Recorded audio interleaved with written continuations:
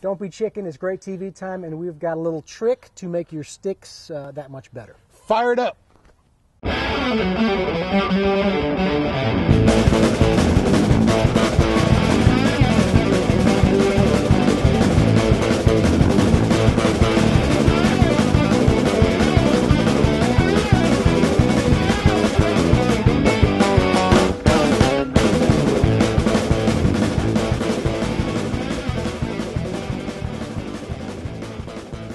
It's the weird beards.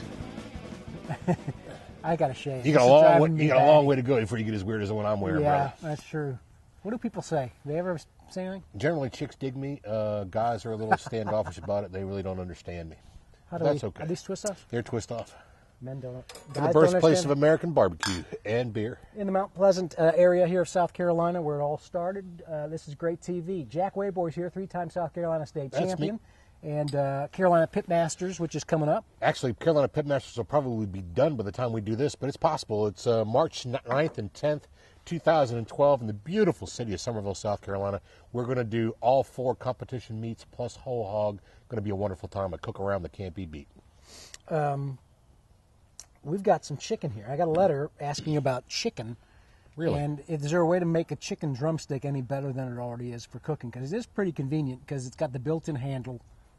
So I was flipping through Cook's Illustrated, and I saw on there a little trick to make it better. And we talked about this before, but so you got some drumsticks. I'll let you do one. Drumsticks. What are we going to do? We're going to make chicken balls out of them, or whatever they call it. Well, the one thing they said with drumsticks is that they've got these tendons in there, and I really notice them when it's really cooked well with me. I don't notice it as much, but when it's a turkey drum leg, whoa, I really notice it. Yep. But I still love them. But what we'll do is we'll go in there and trim that little leg. Yeah, basically what we're doing is we're gonna French the chicken leg is what we're going to do. Sounds naughty. That's right. You take one. Oh, by the way, there's the Yoshi blade that we talked about in a previous episode. Yoshi blade. I think we had some kind of a comment about a cartoon or something with it, did we not? Yeah. It'd be a good cartoon, Yoshi blade. So basically what we do is you go ahead and, just kind of get yourself a good starting spot. Cut yourself open. Not yourself, but your chicken. Yeah. Probably a better idea. And then you can even see. And you expose these tendons, and you can see them down in there. They're all kind of hanging out right now. See them? Looks like a shoelace. Yeah, sometimes you can grab them with your thumb and get them out of there. Not really all that prevalent with gloves on. But I like to take a pair of needle nose pliers or a regular pair of pliers and just go ahead and pull them out. Just make sure they're clean pliers. Yeah. Make sure you have food grade pliers. And they all kind of come out of there. And what's going to happen is it's kind of tough to get these out there. It's work to do this project right here. You got to love your guests. Yeah, they're not going to just draw up on their own without those. You got to get those tendons out of there, and they'll draw up into a ball on the end of the stick, and then you just go ahead and dunk the end into the sauce, and it makes a real good presentation. It's a fun presentation, and it's a different way to serve a chicken leg. But it does take some time to pull all those little tendons out of there. And once you pull all the little tendons out of there, what's going to happen is as the heat hits the chicken leg and the moisture jumps out of the chicken leg, all this will all draw up on the end, and you'll have a ball of chicken on the end that looks like that. I did one of these beforehand. There you go. Look at that. And it does. It balls up a little bit. Balls up, and then you got the handle down here to hold it with, and all the chicken's up at the end, and it looks marvelous.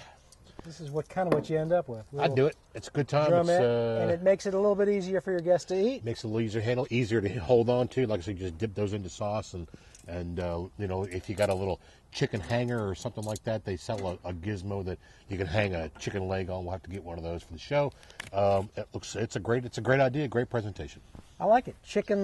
Little chicken tip there. Yeah, let's get to some great play photos. Would you hand me that iPad over there with your non-chickeny finger? Just a minute. I hate to get chicken bacteria on the surface of the iPad. Yeah, the iPad is important to our overall performance here. We really enjoy the Apple company, and think that the Apple company should probably Feature look us on- kindly upon us on iTunes.